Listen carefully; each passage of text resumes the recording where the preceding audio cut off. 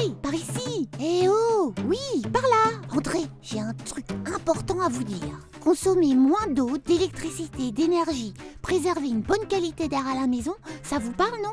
C'est une question de santé, mais aussi d'environnement, sans compter les économies à réaliser. En plus, c'est facile. Je vais vous montrer quelques petits gestes simples à faire au quotidien.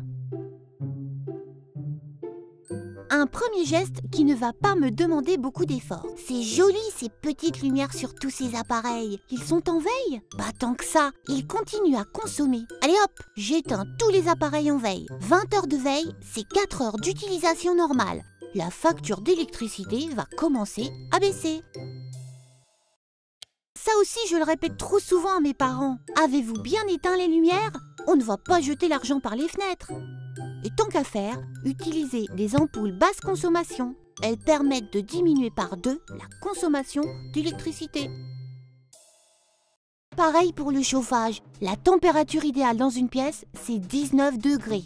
1 degré de plus, c'est 7% d'augmentation de la facture de chauffage. Je préférerais que ce soit plutôt pour mon argent de poche. Et on peut encore diminuer la facture en fermant les volets et les rideaux pour conserver la chaleur. Pas bête! Et si on passait maintenant à la salle de bain? Ça ne sera pas pour prendre un bain justement. Si je prends une douche, c'est 5 fois plus économique. Et rien qu'une économie de 50% d'eau, c'est presque 150 € par personne par an.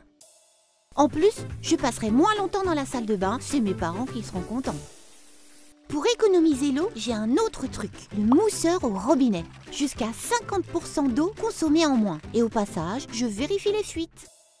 Un robinet qui goutte, ça représente 35 000 litres d'eau par an, ce qui nous fait tout de même 105 € par an en plus et un sacré gaspillage.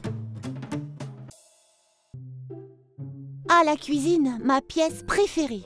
Oula, mais il y a quand même un peu de boulot côté chaudière.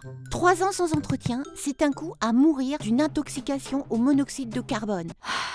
Et je ne rigole pas là. Plus de 3500 personnes en ont été victimes lors de la dernière saison hivernale, provoquant 18 décès.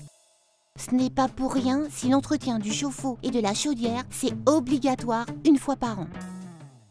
J'adore faire la vaisselle, pas vous? Ah bon? Vous avez raison, le lave-vaisselle permet d'économiser une quantité d'eau importante pour seulement 50 centimes d'électricité. Oh, le givre dans le frigo, je trouve ça très joli. Mais si je l'enlève une fois par an, ce sera quand même mieux. 3 mm de givre en moins dans le frigo, c'est 30 € en moins sur la facture de mes parents. Bon, un dernier conseil. Pour éviter les moisissures, les champignons et les allergies, les irritations qui vont avec, nettoyez vos grilles d'aération. Vous aurez meilleure mine. Et pensez aussi à aérer votre logement 5 à 10 minutes par jour en coupant votre chauffage. Bon, finalement, pour avoir un logement sain et donner un petit coup de pouce pour la planète, ce n'est pas très compliqué, non? Et avec tous ces petits gestes, vous ferez de sacrées économies. À la prochaine!